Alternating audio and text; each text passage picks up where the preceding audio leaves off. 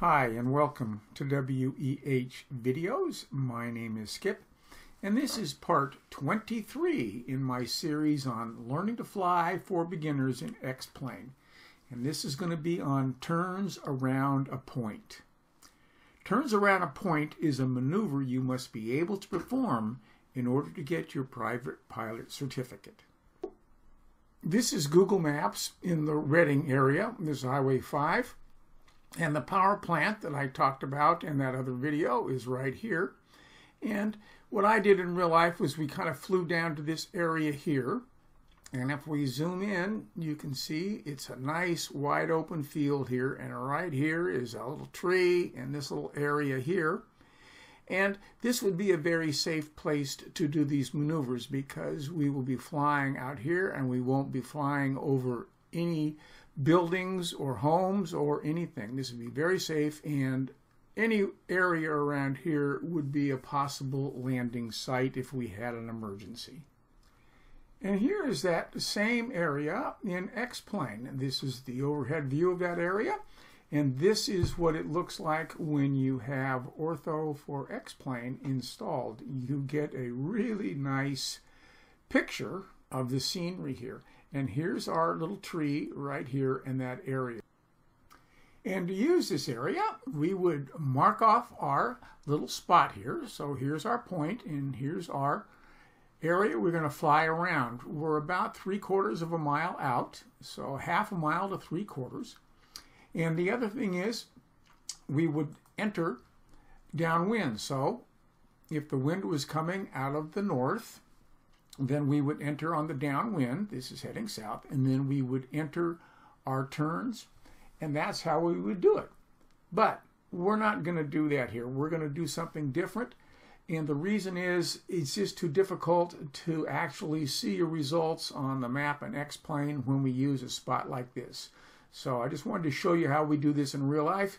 But for this video, we're going to do something, well, you really normally wouldn't do, but it'll help you when you're trying to do this in X-plane. So to make this easier for you to see how well you do, we are going to do turns around a VOR. Now, this is crazy. You would never do this in real life. There's just way too much traffic here, and look at this. We're right on top of an airport. However, it shows up right here on the map. And as you can see, I've already done one loop around this. You can see how well you've done, and you actually have mileage here. You can determine if you're within the range you want to be. So we're going to use this Reading VOR for this procedure, only because it's going to help you when you look at your results. So before we start, the first thing you need to do is do some clearing turns. We do S turns to make sure there's no other traffic around when you're doing this area. If you're going for your real private pilot certificate, if you don't do the performing clearing turns, you're going to flunk right off the bat. Very important. Make sure there's no traffic around. Okay.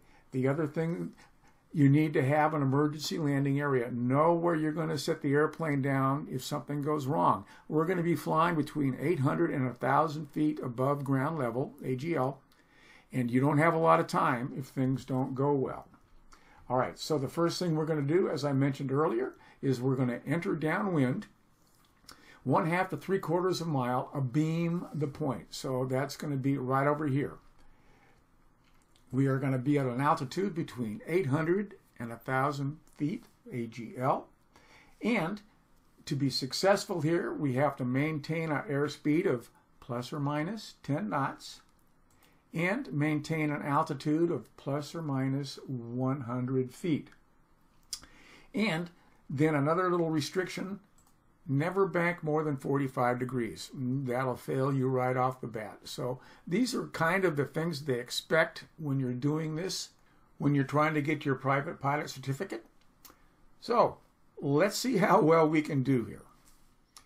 All right, we're set up for our downwind. So the winds are out of the north at 10 knots. Let's take a look at the map. So here we are.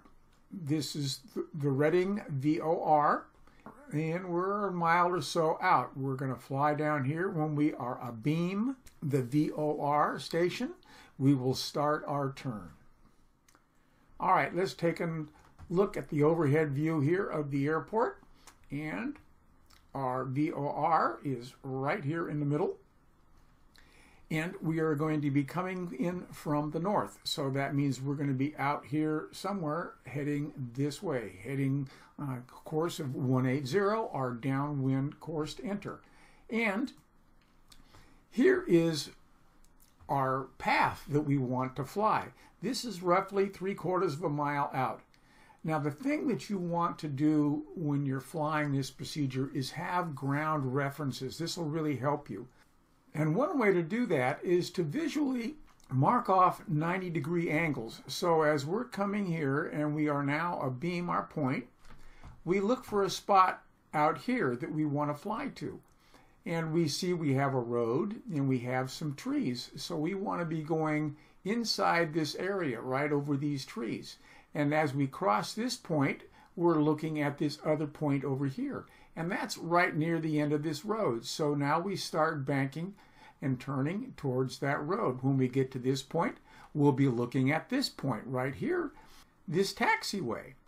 So we'll continue turning at the taxiway, and then here we're going to be looking at the buildings and looking at these reference marks too as we come.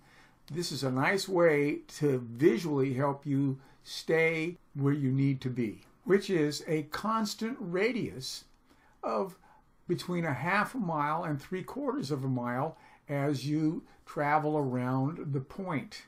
Now you want to keep it the same. You don't want to be 3/4 of a mile and then 1/2 a mile and then 3/4 of a mile like that. No, you want to maintain wherever you start. If you're at 3/4 of a mile out here, you want to be 3/4 of a mile out all the way around.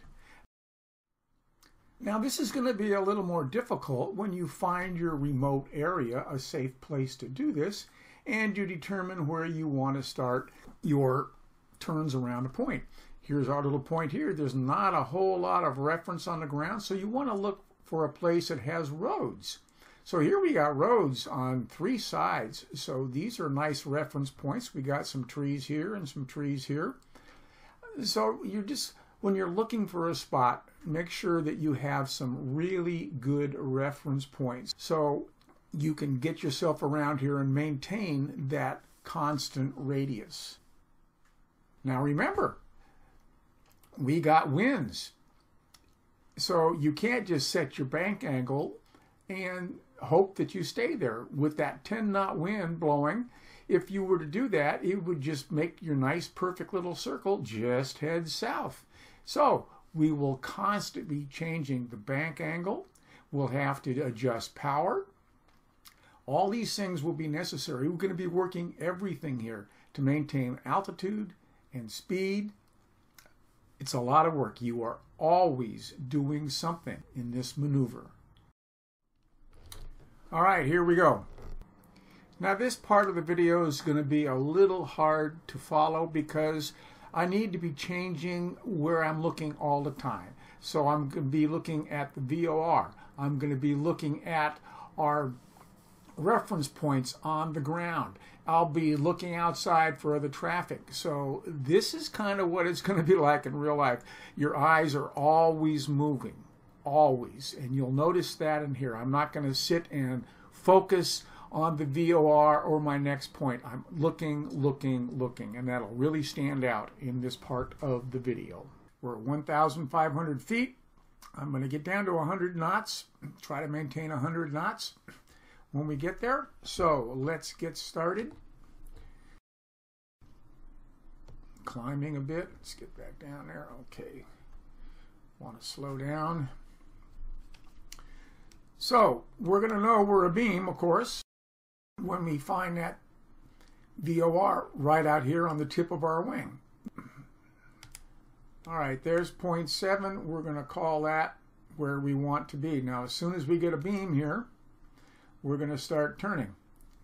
And that's right there. So now we're turning. Now we're going downwind, so we need to be turning pretty good here because that wind is pushing us. We want to be on the inside of this road. We want to be looking for those landmarks. So then we're going to go back and look at our VOR, which is right there. And we're going to go back over here. Next, we want to be on the inside of this road. So we're just going to keep turning. And keep that VOR right in that spot. Let's go back. And there's the road. We're going to be right inside that road. Let's go back to our spot. So now as we're going upwind and we're getting out of the downwind, we don't need to bank as much. So we can cut the bank angle down. We're just inside the road. And our VOR is right there, so we're doing pretty good. Now we're going to be looking for our other spot, which is right up in here. So we're going to go inside these buildings right along that, inside this area here. Remember this taxiway? So we're just going to keep turning towards that taxiway, keeping that VOR right here. Now on this side we're going to have less angle because the wind is going to be pushing us towards the VOR. So we're going to flatten out our turn and we're going to be looking at these other spots, these buildings here. Those are the buildings out there. We're just going to keep turning and looking to get outside these buildings, right? Just on the outside of these buildings. Let's go back over here. Now during all this time we should be looking for other traffic too. We should be paying attention to what's going on all the time. All right, here's the buildings coming up. We want to be just on the outside of those buildings. And again, we got the VOR right off the tip of the wing. And there's the buildings. We're going to pass over them. And now we're going to look out ahead for our road. Let's take another look at the VOR, right where it needs to be. And there's the road. So let's stop right here and let's take a look. Well, here's our map and you can see the flight path here. Not great, not horrible. I've drawn a line here through the center here because what we have up here is the upwind portion and the downwind portion. So when we're on the downward portion of our path, we're going to have more and more bank angle as we get here because we need to cut the turn a little sharper because the wind is going to be pushing us away from our point. And as we come around towards the upwind, just the opposite will happen. We're going to start to level off our wings a little bit because we don't have to fight the wind so much. And then as we work our way up, it's less and less because now the winds are pushing us towards our point. So we have a less and less bank angle as we come up this way. And then the same thing happens as we start going down. Less and less, then more and more. So as you can see, we're constantly changing our bank angle. But that's not all. As we come on our downward side, we're going to need to crab into the wind here to hold this or maintain this distance from our point. And the same is true up here. We still need to be crabbing. And obviously we need less power as we're doing the downwind and more power for the upwind to maintain speed of 100 knots. So that's pretty much it. Now you're going to want to go around maybe 2 or 3 times when you're doing this. And if you're going for your PPL, well, he might actually have you go in the other direction also. So you may have to make right turns and left turns when you're doing this maneuver. So the first thing you need to do is find a nice, safe place to perform this maneuver. Remote area with not a whole lot of stuff to get in your way and a safe place to land. Now when you first try this, I suggest you don't have any wind. And don't pay any attention to maintaining the altitude or the speed. Just get used to flying around this point, getting a bank angle, and see how well you can do without these other things to deal with. After you're comfortable making this trip around your point and you feel pretty good and it looks really good, then add the winds and deal with that. And then start paying attention to maintaining altitude and the speed. So if you progress along this way, I think you'll find it a lot easier to perform this maneuver. So that's it for this video on the basics of turns around the point. If you want more information, I suggest you go to the faa.gov website and download their information. And get the chapter on ground reference maneuvers. Here you'll find an awful lot of information on the different ground reference maneuvers that you should know about. Here you'll find turns around a point, which we just did, and another procedure, which I will be doing another video on at some point, S-turns, where you cross over a road. So that's coming up later on. And that's it for the basics on turns around a point. So thank you so much for watching. If you like this, please click the like button. If you have a comment, that would be great. Thanks again for watching, and God bless.